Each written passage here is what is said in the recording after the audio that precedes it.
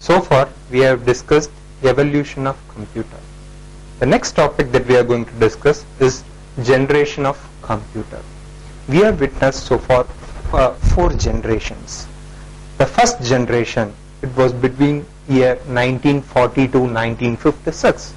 In the duration of these 16 years, we have used computers which are designed using vacuum tubes. You can just see the first generation computer, it uses vacuum tubes for circuitry. Next, it uses magnetic drums for storage, and most of the programming are done using binary language. That is, you will be using only zeros and ones to give instructions. You will not be using which we are using it now. Next, a few examples of your first generation computer are ENIAC, EDVAC and UNIVAC. Now you can just see the characteristics of first generation computer. As I said earlier, these are designed using vacuum tubes. Since we are using vacuum tubes for the full entire circuitry, it will be very large, and the installation, it will occupy more space. Next thing, since it uses the vacuum tubes, it emits very huge heat. There is a heat produced by this particular device will be very large. So we need to provide air conditioned systems. Otherwise, the system will not work. Next, the system are prone to hardware failure, so they are not reliable. And again, since you are using binary language to key in the instruction and to write the program, what happens? It is laborious process and it will be difficult for us to debug. And next thing, we cannot just debug a particular program when it is executed or during the compilation. Only when the result is seen through the printouts, what we will be doing, we need to redo the program and we need to submit the process, and the process will be started again, and you will be doing the entire process from the beginning. So it is a time consuming process. Next, the last characteristics, commercial appeal was not there. That is, we are not able to, the first generation were not able to reach the market in as they expected. These are the characteristics of first generation computer. Now we are going to just see how the input for the first generation computers were given. Initially, for these systems, there is the ENIAC, EDVAC, UNIVAC, they used perforated cards or punched cards. Along with this thing, for input they used paper tapes. And using this, we will be giving the input to the system, and after the processing, the output will be given as in the form of printouts. This is how the first generation computer will work. Now we will discuss the second generation computers. In this generation, we can just see there is instead of vacuum tubes, we have used transistors. So this is an semiconductor device.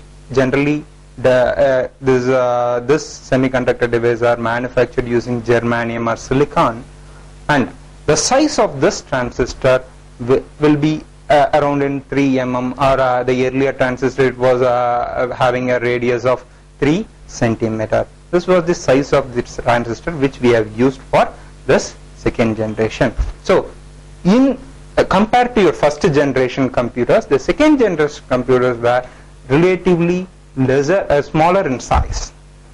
Because of this, we were able to accommodate the second generation computer in relatively smaller space. But the transistors, the semiconductor device, what it will do during the there will be a layer. In between that layer, the electrons and holes will flow, and it also emit heat. Because of this, the second generation computers do require air conditioned system. And as I said earlier, since we have replaced the vacuum tubes with transistor, the size of this second generation computers are relatively small, and next, these are more reliable than the first generation computer. And you can just say these are portable and prone to there is hardware failure are less compared to the first generation computer.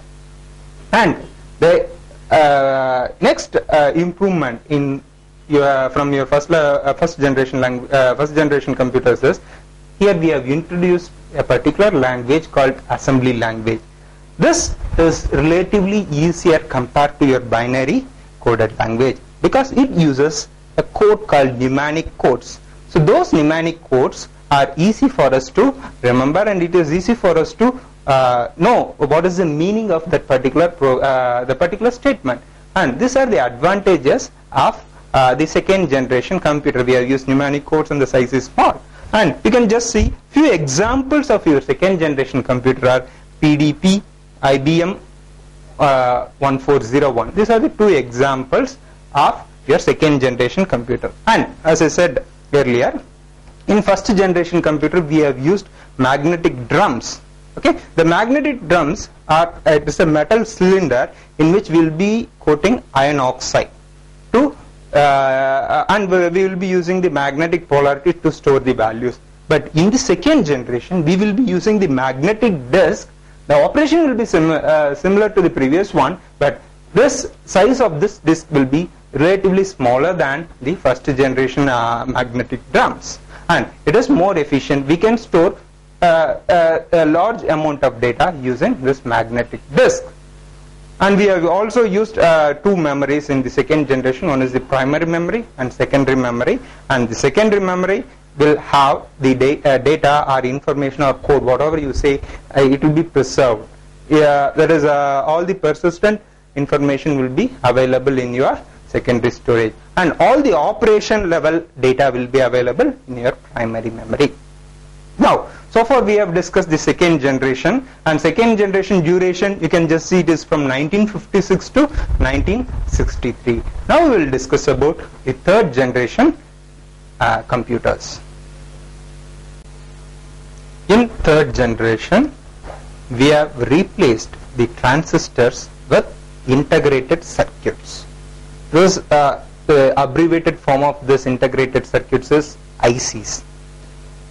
And we have used integrated circuits, and we have used magnetic disk and other forms which we have now. Something we say that hard disk and all these magnetic tapes are used for storage. And here we have introduced something called RAM. Okay, it is also an chip which will be used as primary memory. In say third generation we have used that. This is one form of your primary storage.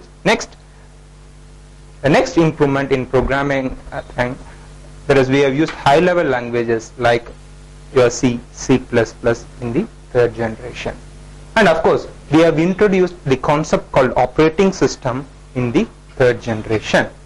Now we just see what are the characteristics of the third generation computers. As I said, these integrated circuits are employed instead of transistor. The size of the particular third generation computer have reduced, and they are portable, and you can rely on it. The hardware failure, okay, very rarely it will happen, but it also emits some heat. So air condition is must. And you can just see in this generation, apart from those things which we have used now for input, we have used punch cards, and for output we will be able to get only the printouts. But here we have used keyboard. There is keyboard and monitors were employed to give input and to see the output. And you will be having two types of output. One is hard copy, next one is soft copy.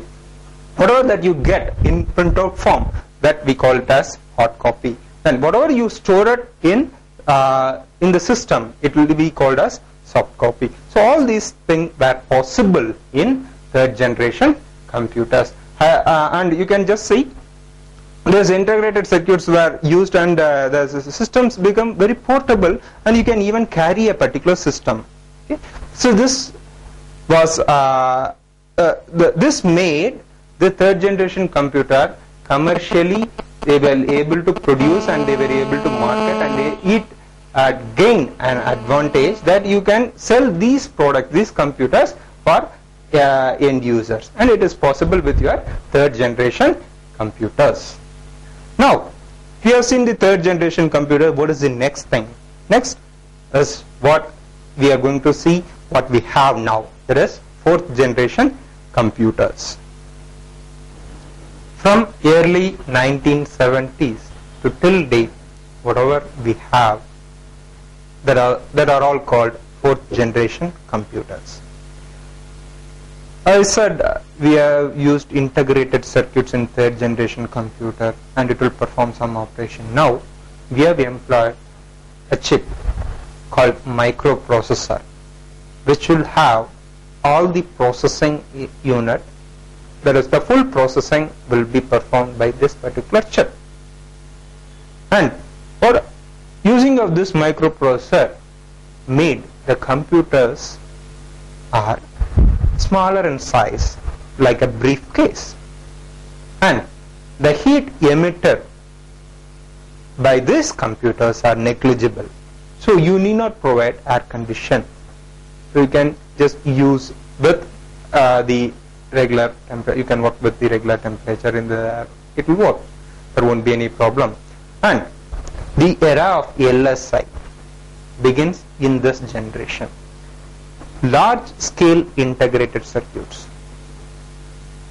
Array of some thousands of transistors were employed in a single chip for performing the operation.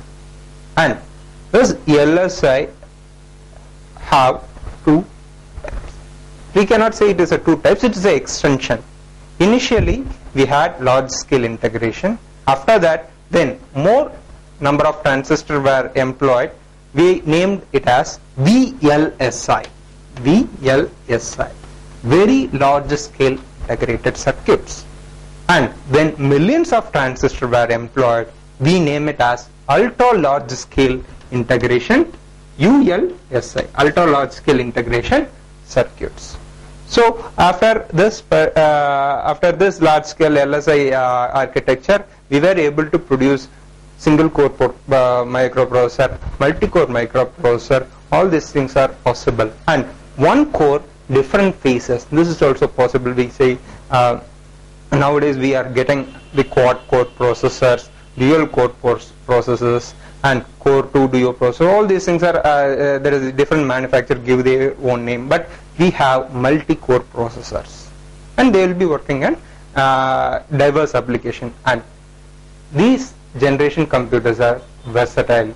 You can you can make the computer to solve different kinds of problem, and there is a multitasking is possible from the third generation computer. That is, you can do multitasking simultaneously. You can assign to more than one different types of job to the particular system, and it is capable of solving these things. And we have employed GUI to, there is a graphic user interface to communicate with the computers. All these things were possible in fourth generation computer. Coming to the next generation, that is the fifth generation, that is from current to beyond, we call it as fifth generation computer. We will be designing some processor, that is the processors are capable of thinking on its own. There is artificial intelligence and parallel processing, and we say SLSI, super large scale integrated circuits, will be employed in fourth generation computer, and which we will be using it for advanced applications, like it will be able to predict, and it will be able to think, and it will be able to do all the work as if we as a human being. If we do some work, we are able to think and we are able to do work. And if we are trying to develop a particular system with all the capabilities of human, we are marching towards the fifth generation, and we will be getting more and more processes, more and more technology in forthcoming years.